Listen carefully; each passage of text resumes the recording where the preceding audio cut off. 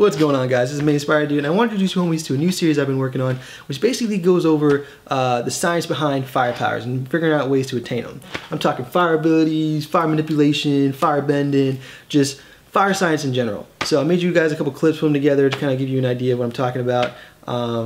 Yeah, shout out to all my firebenders.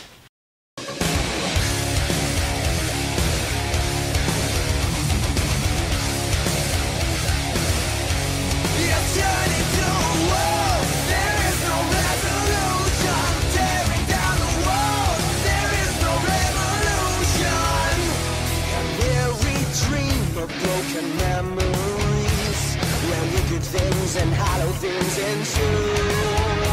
A cityscape with no rules to break, with the choice that I am not the one you use. There's no hope in revival. Where we are is where we wanted to be. But now I'm stuck in illusion, directed like you never wanted to leave. You've turned into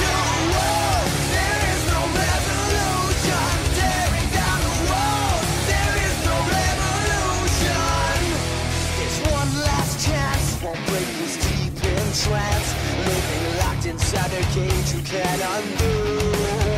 A tape is real, but it plays on steel, and the theater plays a price you can't undo.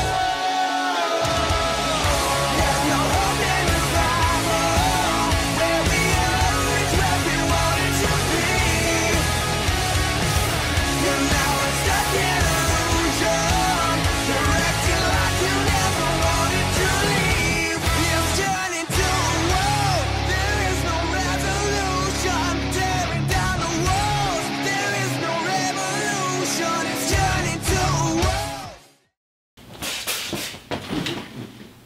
Now, I know I'm not the only Human Torch fan. The thing is about fire is that it's so beautiful, so captivating, yet at the same time destructive and threatening, you know? I mean, it's like unique in the fact that it's not a living thing, and yet it's very much so alive.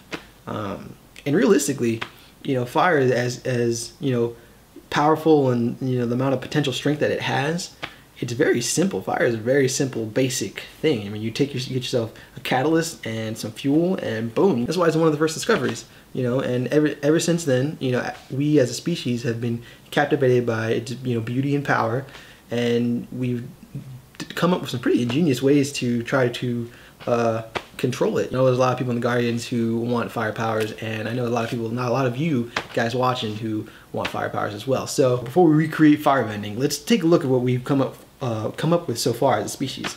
First and foremost, the thing that comes to my mind is the flamethrower. My turn.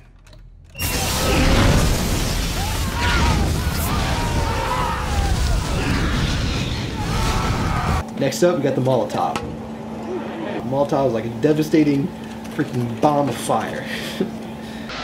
And then you got Napalm. Napalm's job is to set things on fire. Just probably the most weaponized use of fire. You know, disperse flame and keep the flame burning. I love the smell of napalm in the morning. Then you got fire tools. You know, tools that use fire to create, invent, or, you know, fix things. You know, such as what, you know, Cyborg's doing. You know, fixing the bridge and stuff like that. A lot of things I've seen Superman, I've seen him use his heat vision as a weapon, but at the same time I've also seen him use it to, like, you know, fix things. And then you got stuff for entertainment, stuff that's like for flashy. You know, you got your magicians that add fire to their act.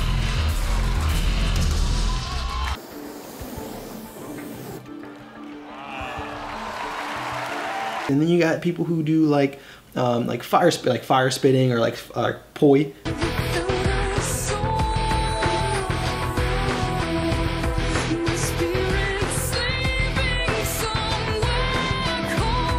And it's just so beautiful, and it's cool to watch, and it's dangerous at the same time, and it's just, you know, it's a unique, cool expression. It's art, you know, you use fire as art, and it's just really cool. It's an art form of fire. And yeah, there's other things used for fire, but those are just some of the ones that are most known, so the inventions kind of like branch off of that. Those are the core flame, like, inventions and things. So, that being said, how are we going to get fire powers, right? So I have quite a few ideas already.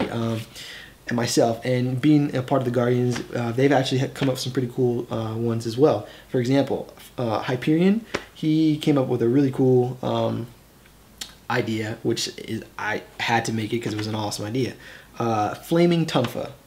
You can check out the video right now. It should be out either today or tomorrow. But the Flaming Tunfa, great idea, great idea. And it's just like things like this is why, you know, we have the internet. You know, we could all, our consciousness is extended, you know, to the entire world. So it's not just my brain coming up with cool ideas. You know, it's everybody. So Frank, great idea. I'll show you guys how to make that in the video, and you can check it out. And yeah, so yeah, that's pretty much it, guys. Thanks for watching. If you have any ideas or anything that you use for fire, you know, leave a comment down below. If you want me to be doing these kind of things, like if you're interested in the firepower kind of thing, leave me a like on this video so I know. This is just a pilot, not the full episode. But you know, just let me know. Check out the next Tunfa video. Take it easy and let the Spy Sense be with you.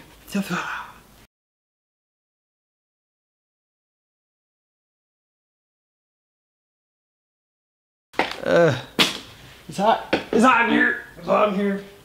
Hot and hot, getting a little hot and hot, getting a little. Now I know I'm not the only Human Torch fan. Now I know I'm not the only Human Torch fan. Now I know I'm not the only Human Torch fan. Now I know I'm not the only Human Torch fan. Okay.